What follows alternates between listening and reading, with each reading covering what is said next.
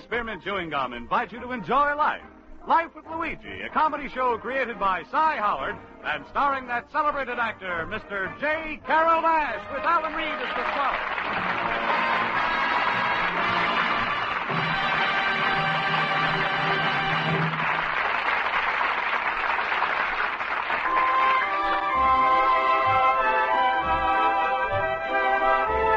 Friends, as you know, Wrigley's Spearmint Chewing Gum is giving daily enjoyment to millions of people all over America.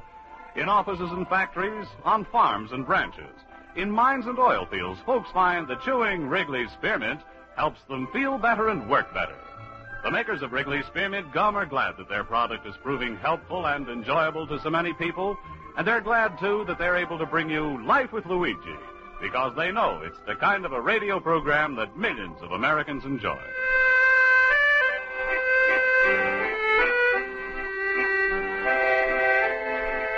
And now let's read Luigi's letter as he writes about his adventures in America to his Mama Basco in Italy.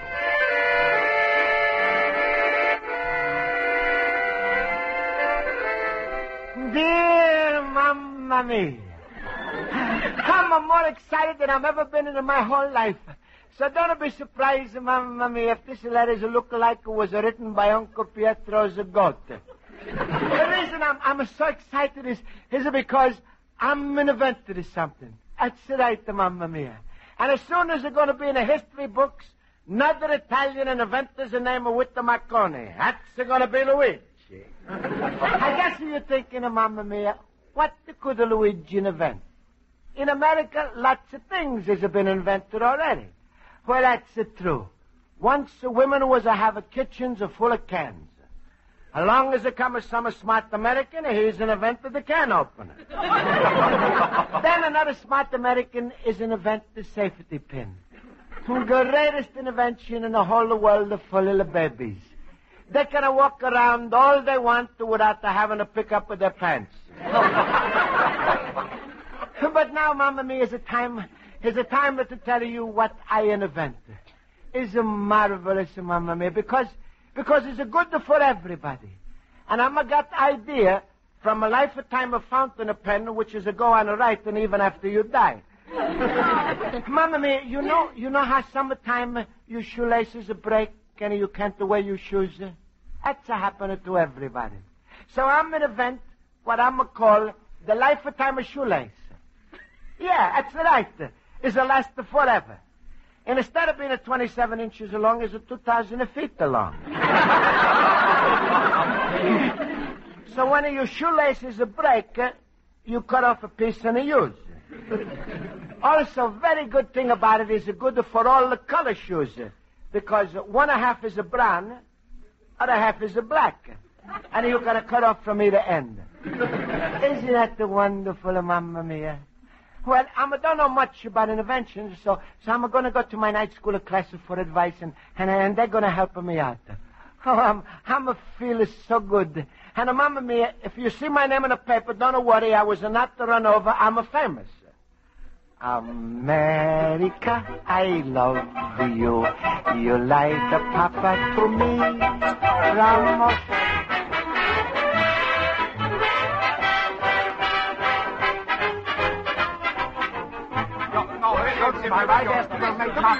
All right, class, let's come to attention. Please. I'll call the roll. Mr. Basco? Present. Mr. Howard? Present. Mr. Olson? Present. Mr. Schultz? Howdy, dowdy. Thank you, fellow poopers. There's nothing like a good laugh to break the ice. All right, Mr. Schultz, that'll be enough. Now, class, our assignment for today was important dates in American history. Mr. Howard, what happened in 1803? 1803. Let me see. I figured out a special code for remembering that date. I know it's got something to do with the purchase. So far, so good. Sure. My wife once paid $18.03 for a dress, and if I remember right, the dress had igloos all over it. 1803, the purchase of Alaska. Wrong, Mr. Howard. Miss Spaulding, you're telling me I don't know what kind of dress my wife bought? Mr. Howard, please. Wait, you're right. The dress was a Spanish print. So in 1803, we bought Cuba. No. Then maybe it was... Oh, it's too bad your wife didn't buy it a bolero skirt. We would own South America.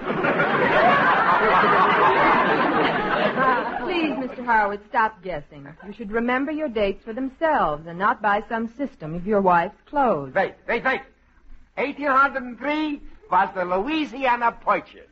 Why, that's right. How did you know it? Simple. Louisiana begins with a Louis, huh? But Louis, that's a man's name. And I just remember, my wife didn't buy a dress, she bought a pair of slacks. Hooray for Horowitz, saved by a zipper. Miss Spaulding, if you have any more dates, Ed would like to supply the correct answers without any special formulas, yin-cracks, or doodads. There he goes, the Swedish eager beaver. Well, thank you, Mr. Olson, but I think I'll call on Mr. Basco. Mr. Basco, what happened in 1876? 1876? Let me see now. It was a great invention. It helped tie the country together. Oh, the shoelace. What? And if you think I was a great invention, I got a bigger one. The lifetime of shoelace, 2,000 feet long. Himmel, Luigi, I know we got it inflation, but aren't you overdoing it? Luigi, of course you're being funny with the shoelace, ain't you? Well, friends of Miss Spaulding, you think this is so crazy, my idea? I was to think America is the biggest country for inventions, and well, I hate to sound discouraging, Mr. Basco, but, well, how practical is your idea? Well, I don't know, Miss Spaulding, but, after all, the people was alive at lots of inventors when they first started, too. Yes, that's true. Sure, Luigi. Maybe you got a wonderful idea. Oh, that's right. Ach, smile, Luigi. Maybe for 2,000-foot shoelaces, you will go on to make 2,000-foot socks, and then 2,000-foot shoes, and then in a few years, we'll be a nation of octopuses. Smile, everybody. I'm only joking. It wouldn't happen. And Luigi, the best of luck to you, because secretly I admire you for your spirit. Like you say, in America, any invention could be a success, and maybe yours will be. Well, thanks, Schultz. But that's what I want to find out from all of you. How I'm going to make my idea a big success. Well, I think the best advice you could get, Mr. Basco, would come from a patent attorney. Patent attorney? Yes, he'd help you protect it, get a patent, and might even help you to sell it. Luigi, I was making the most fun. So I'm going to help you with the patent attorney, and then I'm also going to be the first customer. Me too, Luigi. And me. Oh, well, thank you, friends. You all are so wonderful to me. Miss Spaulding, make another mark in your lesson book for dates. Yes? 1951. Luigi Basco invented the lifetime shoelace, the greatest invention since the foot.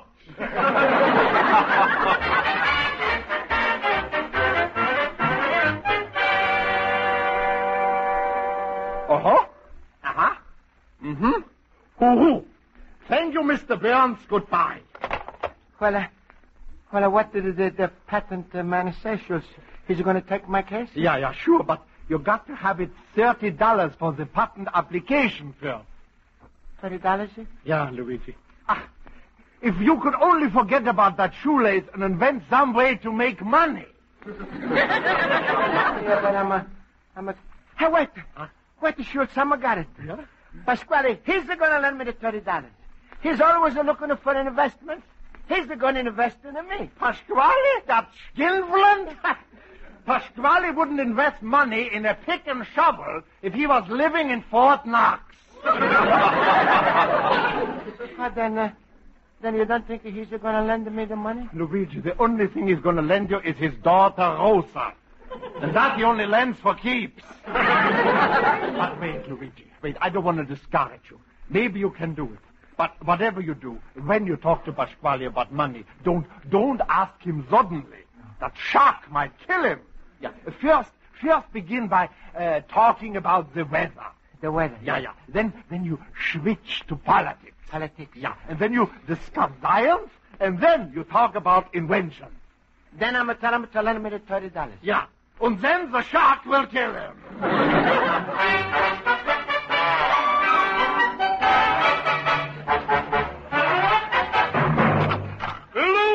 Luigi, my friend. Hello, Luigi. Hello. Hello, Pasquale. It's a nice weather, no? Beautiful weather, little banana nose. Pepper says it's going to be sunny all the day. Could it be, little melon head? And I wouldn't be surprised if the temperature is going to go up to 80 degrees. Anything is possible. It's a free country. Now, take a politics.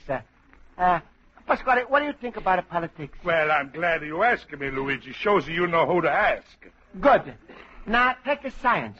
Wait, I'm not through with the politics yet. Now, Luigi, I don't want you should unquote me, but I think... Oh, Pasquale, you're certainly smart. Now, you know anything about inventions? Do I know? What do you want to know? Well, I want to know if a certain someone invented something, would a certain someone be smart enough to invest the money in that a certain something? I should have thought a certain someone was leading up to a certain something. Luigi, how much you want? What's it for? And I'm sorry, but you ain't getting it. But, Pasquale, not even if I'm got great invention? Oh, look who's a great inventor. All right, I'll buy it. What did you invent, the little cabbage puss? Lifetime shoelace. Lifetime shoelace? Shoelace. It's a 2,000 feet long, a black and a one end, a brown and the other. Whenever you need a shoelace, you cut them off a piece. Black, brown, or whatever you do. Luigi, start all over again. Well, Pasquale, is like a lifetime fountain pen only when Oh, yes, I know. Only you don't get the guarantee the shoe gets it. Luigi, try to remember, before you left Italy, did you Uncle Pietro's a goat to kick you in the head? You think I'm crazy, huh? No, I don't think you crazy. But if a man in a white jacket suddenly drops a net on you, Luigi, it's not because he thinks you a butterfly. Well, all right. Go ahead, Pasquale. You laugh, but a patent attorney, he don't laugh, huh? Patent attorney? Sure. Mr. Harold J. Burns. He's told me all I'm going to need is $30. Just to think, Pasquale. $30 is stopping you from making a part of the money. Listen to the papa squeaky talk. Maybe he's got something. After all, I'm crazy things are happening in America. Well, it's your last chance, Pasquale, before somebody else gets it. Now, wait, Luigi. The business conditions before I take $30 out of my mattress. What the conditions? We go 50-50. 50-50? Yes, I make out a contract and you sign. And you give me $30 right away? Yes. All right, Pasquale. I take it only because I'm want to get my invention patented, and then I'm going to be American inventor. Good, Luigi. I'm just like you. Only I want to be American millionaire. All right, it's a deal. Shake the partner. Shake. Oh, Pasquale, it's going to be the start of Basco-Pasquale Lifetime Shoelace Company. 1 million satisfied customers. Million satisfied dollars. 10 million satisfied customers. $10 million. $20 million. Pasquale. Huh? Can I have my $30? Oh, you always thinking about a filthy money.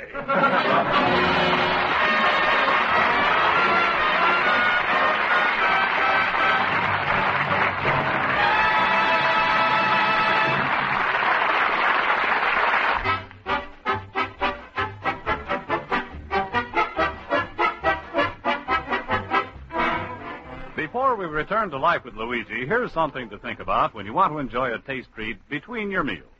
You know, there are lots of times when you're not really hungry, but still want something to chew on that tastes good and gives you a little pickup. Well, a stick of Wrigley's Spearmint Gum solves your problem perfectly. It isn't rich or filling, yet it does satisfy you. That's because Wrigley's Spearmint Chewing Gum has lots of delicious, long-lasting, real spearmint flavor for you to enjoy. And the smooth, pleasant chewing gives you extra enjoyment.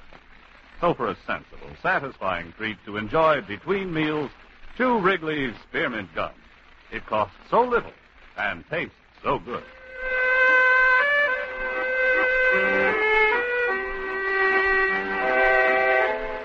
And now let's turn to page 2 of Luigi Basco's letter to his mother in Italy.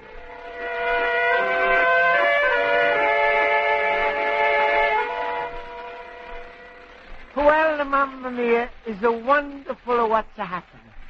First, I'm going to give Pat and the lawyer $30. And then after that, I'm going to have to get another $100 for what they call Pat and a search. This means that to find out if nobody else has had the same event. My partner, Pasquale, he's put up all the money because he doesn't want to lose his first attorney. And then I'm going to get a call just now from Pat and attorney. Nobody has ever had the same idea. Mamma mia, I'm a real genius. Oh, excuse me, here comes my partner, Pasquale. We're going now to Mr. Patton Attorney's office.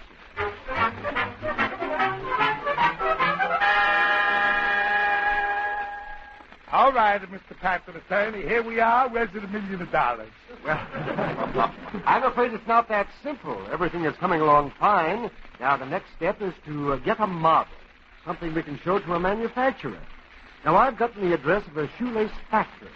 Go down there and ask them if they can make a model of your shoelace. Oh, well, that's a good idea, huh? Now, I doubt if they'll ask for more than $100 for the model. $100?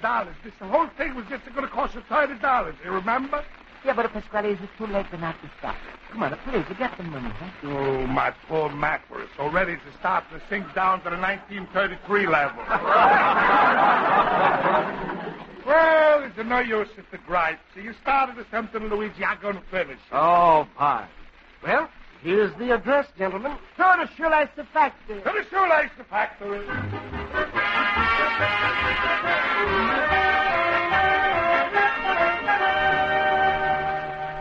Mr. Phillips will see you in a moment, gentlemen. All right, mister, thank you. Hey, Luigi, I've been thinking. We still ain't got the pattern of the shoelace. If we tell the man what we want, he could go and pattern it himself. But then you think if we told him he would do that? Yeah, you're never going to tell. You run across the crooks in a business or two. Which reminds me, Luigi, our 50-50 deal still goes, eh? Oh, well, sure, Pasquale. I make a first to 50% and you get arrested. That's all right. Hey, listen, I'll tell you what. When he asks what kind of a model, let him figure it out himself.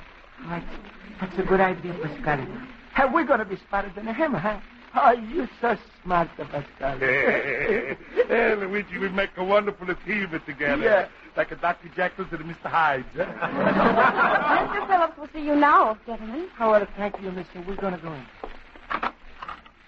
Well, how do you do, gentlemen? What can I do for you? Mr. Phillips, I want you to make me up a model of a shoelace that I'm just inventing.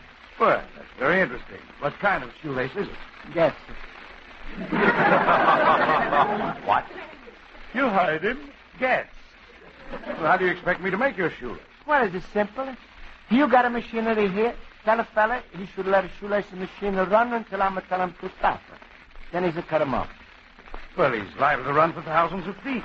Careful, Luigi. He's finding out too much. Gentlemen, this is ridiculous. Can you give me a sketch of your shoelace? Well, yes, sir, huh? Well, all right. I'm going to draw the picture only on one condition. And what's that? You got to tear it up before you look on it. Gentlemen, I'm sure other shoelace factories can accommodate you. Good day. Oh, you mean you don't want to make it the model for the shoelace? Good day. Come apart now. Refuse to talk to people who's refusing to talk to me.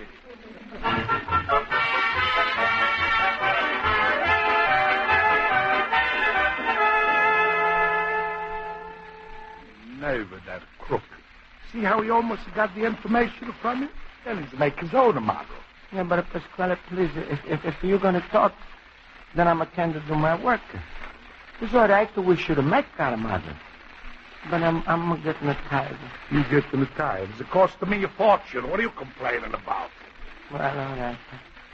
I'm started. How many shoelaces do you got to tie together? 375.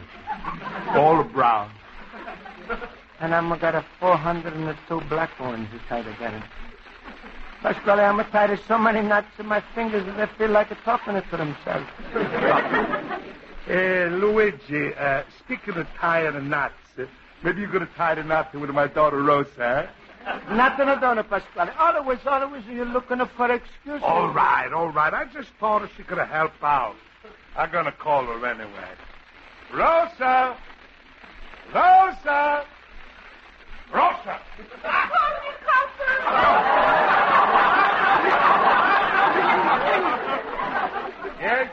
sir. Come here. Sit down. You're going to help us.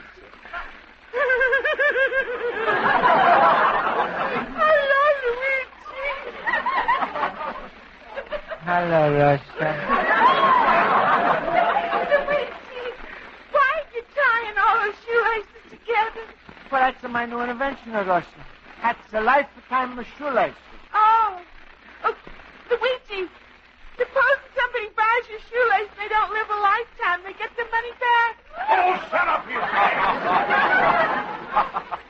Luigi, I'm getting a little worried. So far, it's costing me $130 and not counting the $62 for the shoelace.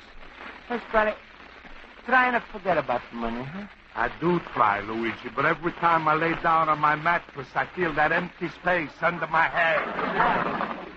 Pasquale, if you hurry up, we can go today to that big shoe company and maybe sell them the shoelace. All right. But Luigi, all I can say is they better buy it or else. Or else what?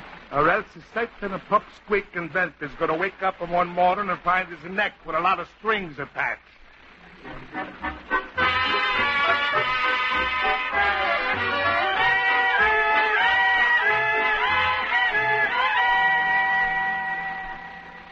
All right, but Luigi. Now remember, Luigi, I'm going to handle the money part of this thing, huh? All right. How much are you going to ask for the shoelace? Ooh, I'm willing to settle it for $5 million. What? That's too much. To me, it's more important I'm sure to sell my first invention. All right. Then what should we ask? $3 million. Well, we see.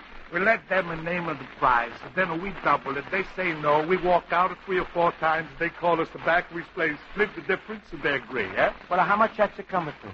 I don't know, Luigi. With all that talking, I just made myself a little bit dizzy. All right, gentlemen. The vice president and the president will see you now. I think we was in the...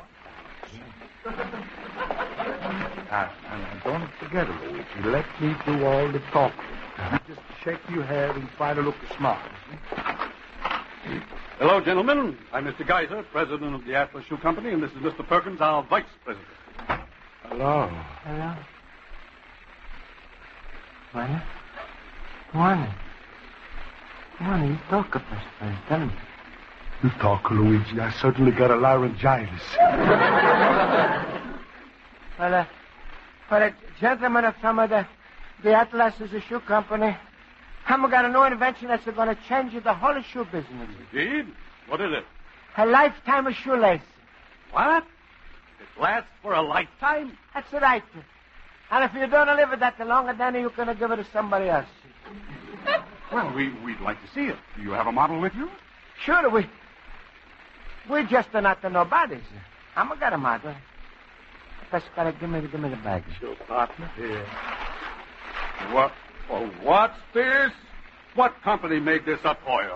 Oh, we don't trust no company. That's a handmade. I see. See? Black on the one end, brown on the other. Buy one a shoelace, you set it for life. I see. Well, gentlemen, what do you say? Just a minute. What sort of material would you use? Material? Would you use plastic, rayon, silk, or nylon? Look, you buy the invention. We don't care if you use a barbed wire. And have you figured out the unit cost of production, including such items as raw material, manufacture, labor, and overhead? Huh? Certainly you must have a statistical analysis of the cost of your raw material, the expenditures involved in transporting from the source of supply to the operating plant, the capital outlay necessary for new tools, dyes, and machinery needed to manufacture. In short, I want a breakdown of your figures. Well, in a short time, I think your figures has got to break it down already. Look, Mr. President, we didn't come here to argue about expenditures and the figures and the statistics. All we want to do is sell the shoelace, take it a check, and go home. Oh, just a minute, Edward.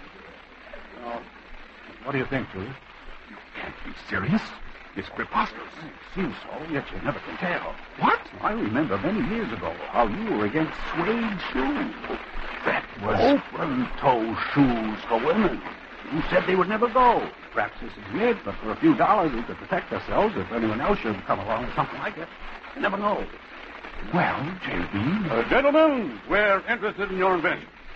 You, sir, are the inventor? That's right. How much do you want for it? $5 million. What? Just a second. My offer is $20.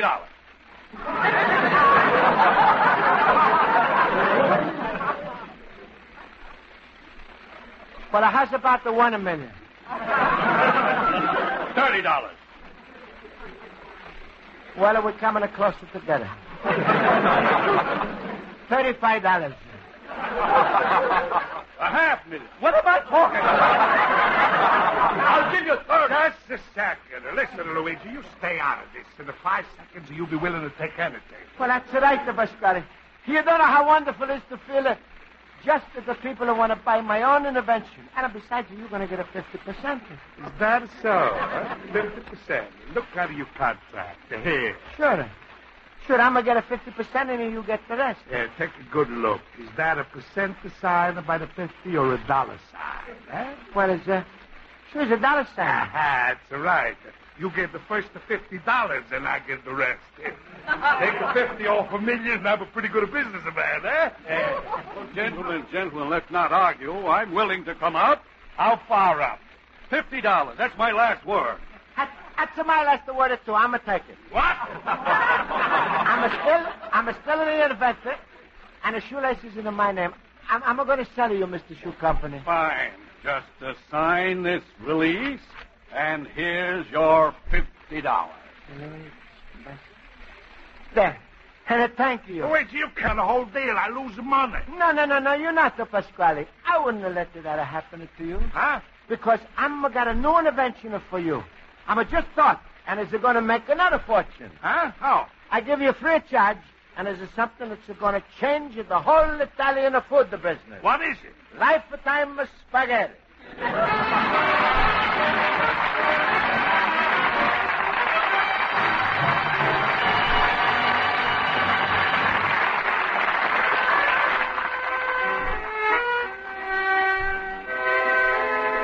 And so, Mamma mia, everything has come out fine. Company is bought to my lifetime Shoelace, and your son Luigi is now American inventor. Also, I'm going to give Pasquale another wonderful idea. Lifetime spaghetti, 2,000 feet long. But I not think he's going to be able to get a model to show nobody. Because he's a boiled spaghetti, and now he's kind of tie up the pieces together. Also, Rose is helping him, and whatever he can tie, she's eat. The lovely son, Luigi Basco, the little immigrant.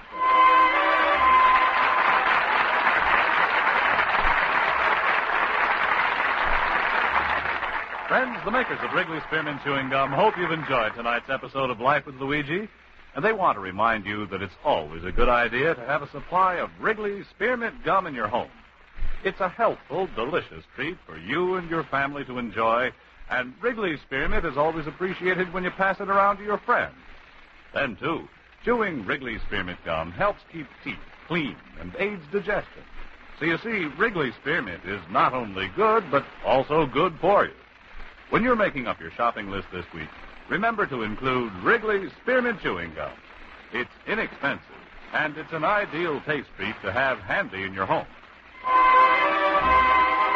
The makers of Wrigley Spearmint Chewing Gum invite you to listen next week at this time when Luigi Basco writes another letter to his Mama Basco in Italy. Life with Luigi is a Cy Howard production and is directed by Norman McDonald. Mac Benoff writes the script with Lou Dermott. J. Carol Nash is starred as Luigi Basco with Alan Reed as Pasquale, Jody Gilbert as Rosa, Hans Conried as Schultz, Mary Shipp as Miss Spaulding, Joe Forte as Horowitz, and Ken Peters as Oak. Music is directed by Lud Gluskin. Bob Stevenson speaking. This is CBS, the Columbia Broadcasting System.